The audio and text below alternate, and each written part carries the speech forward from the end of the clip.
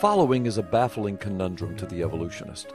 Purposed and directed information exchange, orchestrating specific and intended functioning within a cell, is continuously conducted within the human genome and the DNA-RNA functions that make up the human genome.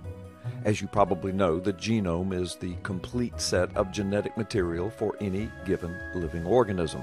The human genome is about 3 gigabases long, which boils down to 750 megabytes. This is about the same code amount that is found in the total of 3 Mozilla browsers.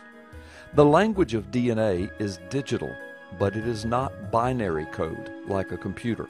Where binary encoding has zeros and ones to work with, DNA has 4 positions, T, C, G, and A. These letters are used to represent the 4 informational nucleotide bases of a DNA strand. Whereas a digital byte is almost 8 binary digits, a DNA byte, called a codon, has 3 digits. Because each digit can have 4 values instead of 2, a DNA codon has 64 possible values, compared to a binary byte, which has 256.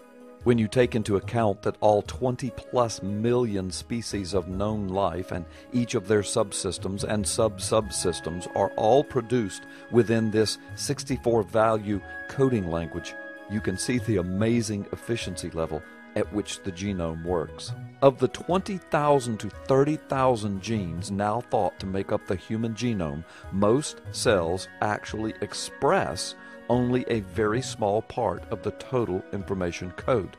Which makes sense. A liver cell, for example, would have no need for the DNA code that makes up neurons. But since almost all the cells carry around a full copy of the genome, a system is needed to define out information that is not needed. And that is just how DNA works. Just like a computer program, the genetic code is full of if and end if statements. This is why stem cells are so hot right now. These cells have the ability to differentiate into everything. The code hasn't been defined out yet, so to speak. Stated more precisely, stem cells do not have everything turned on. Over the lifetime of the stem cell, during which time it may clone or fork many times, it specializes itself. Each specialization can be regarded as choosing a branch in a tree, in which it will ultimately and finally operate and specialize. Each stem cell can make or be induced to make decisions about its future. Each decision makes it more specialized. DNA is not simply a computer programming language, but as you have already seen, there are some startling analogies between DNA and computer code. We can view each cell as a CPU, or a central processing unit, running its own kernel. As you probably know, in computing, the kernel is the main component of most computer operating systems. It's a bridge between applications and the actual data processing done at the hardware level. So each cell has a copy of the entire kernel. But amazingly, each cell chooses to activate only the relevant parts, which modules or which driver it loads, so to speak. If a cell needs to do something or call a function, it calls up the right piece of the genome and transcribes it into RNA.